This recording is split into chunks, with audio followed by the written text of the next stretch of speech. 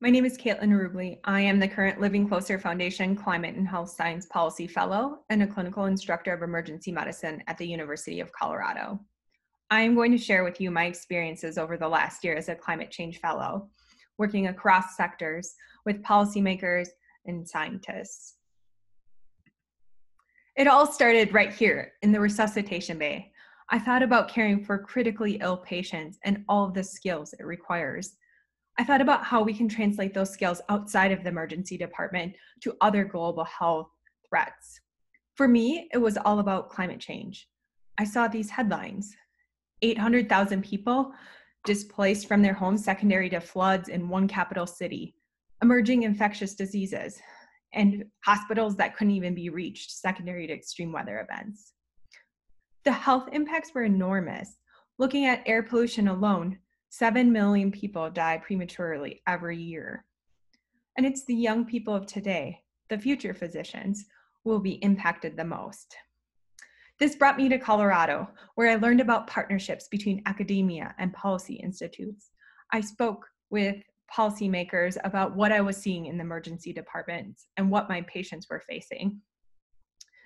In Washington, D.C., I learned about collaborations among different agencies and departments, how they were using the most up-to-date climate science to advance community health and early warning systems.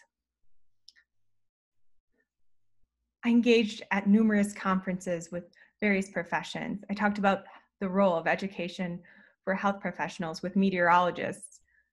I talked about dust storms with environmental scientists, earth scientists.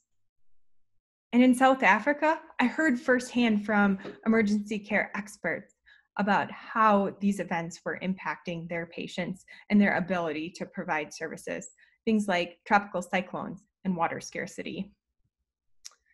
In Madrid, Spain, I learned about the work of the United Nations and how small island developing states were being impacted, how coastal and pastoral communities were suffering the most.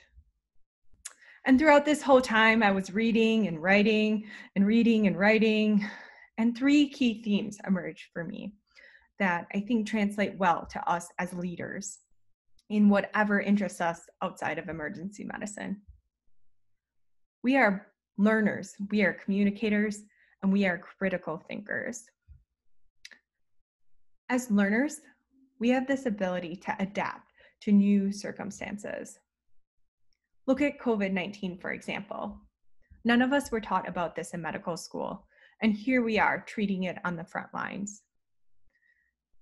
In the same way, we can use our experiences and ability to adapt to create novel curriculum that the doctors of tomorrow need in order to successfully care for their patients, and use new technology platforms to reach target audiences better than we ever have. As communicators, we see patients from all walks of life every shift in the emergency department. We understand people and their barriers to care, their preferences for communication. And this translates well with discussions of risk and consequence that impact communities and the quality of life of many people.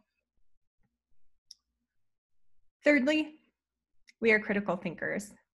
We can take something like multi-organ failure and break it down into treatable conditions, even do it in a timely manner, such as that for heat stroke.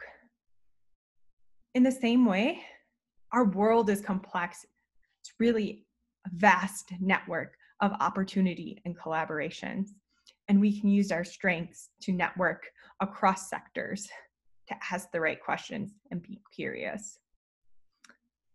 I'd like to leave you with this one final thought. What would an earth scientist, a policymaker, and an emergency physician say when they look at a penny? What viewpoint would they have? And I argue this. An earth scientist looks at it and sees copper, a mineral deep beneath the Earth's surface, excellent conducting properties, useful for making wire, cookware. A policymaker looks at a penny and sees this. Abraham Lincoln, the 16th president of the United States, a civil rights leader, a lawyer, an advocate. But what do we think of when we look at a penny? I propose this. We see 1 cent and the potential it has to grow into something of great value. Now, together, all of our perspectives are necessary in order to create the kind of change that we need in this world to not only help 1 or 2 patients, but improve the health of 800,000 or 7 million patients. And we, as academic physicians, we can be the leaders our patients need, both inside and outside the emergency department.